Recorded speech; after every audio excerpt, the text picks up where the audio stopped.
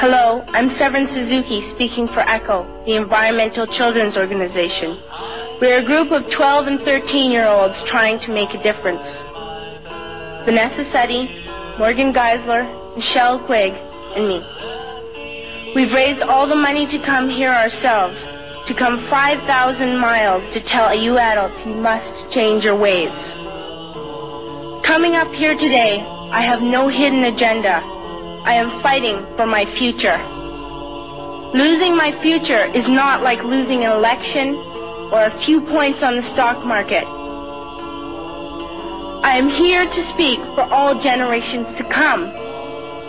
I am here to speak on behalf of the starving children around the world whose cries go unheard. I am here to speak for the countless animals dying across this planet because they have nowhere left to go. I am afraid to go out in the sun now because of the holes in our ozone. I am afraid to breathe the air because I don't know what chemicals are in it. I used to go fishing in Vancouver, my home, with my dad, until just a few years ago we found the fish full of cancers.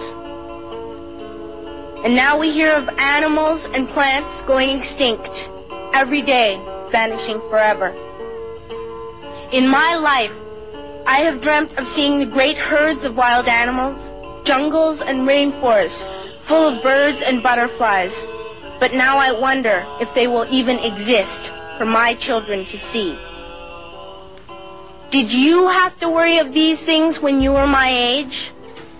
All this is happening before our eyes, and yet we act as if we have all the time we want and all the solutions. I'm only a child, and I don't have all the solutions. But I want you to realize, neither do you.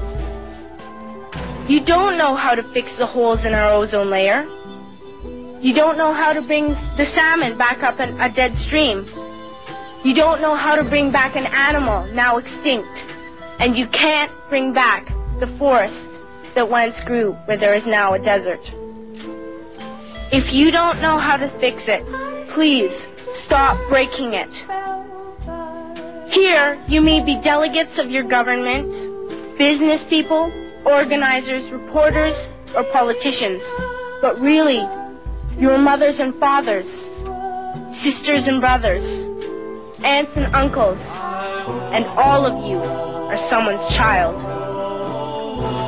I'm only a child, yet I know we are all part of a family, 5 billion strong. In fact, 30 million species strong. And borders and governments will never change that. I'm only a child, yet I know we are all in this together and should act as one single world towards one single goal. In my anger, I am not blind, and in my fear, I am not afraid of telling the world how I feel.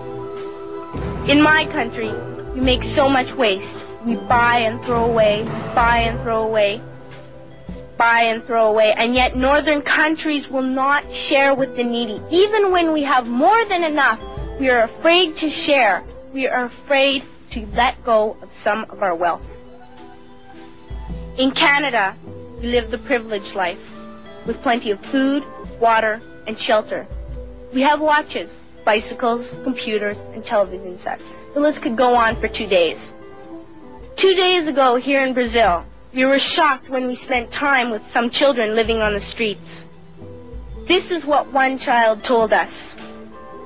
I wish I was rich. And if I were, I would give all the street children food, clothes, medicines, shelter, and love and affection. If a child on the streets who has nothing is willing to share, why are we who have everything still so greedy? I can't stop thinking that these are children my own age, that it makes a tremendous difference where you are born. That I could be one of those children living in the favelas of Rio. I could be a child starving in Somalia, or a victim of war in the Middle East, or a beggar in India. I am only a child, yet I know if all the money spent on war was spent on finding environmental answers, ending poverty, and finding treaties, what a wonderful place this earth would be. At school, even in kindergarten, you teach us how to behave in the world. You teach us not to fight with others, to work things out, to respect others, to clean up our mess, not to hurt other creatures, to share, not be greedy. Then why do you go out and do the things you tell us not to do? Do not forget why you are attending these conferences, who you're doing this for. We are your own children. You are deciding what kind of a world we are growing up in. Parents should be able to comfort their children by saying, everything's going to be all right. It's not the end of the world, and we're doing the best we can. But I don't think you can say that to us anymore. Are we even on your list of priorities? My dad always says, you are what you do, not what you say. Well, what you do makes me cry at night. You grown-ups say you love us, but I challenge you, please, make your actions reflect your words. Thank you.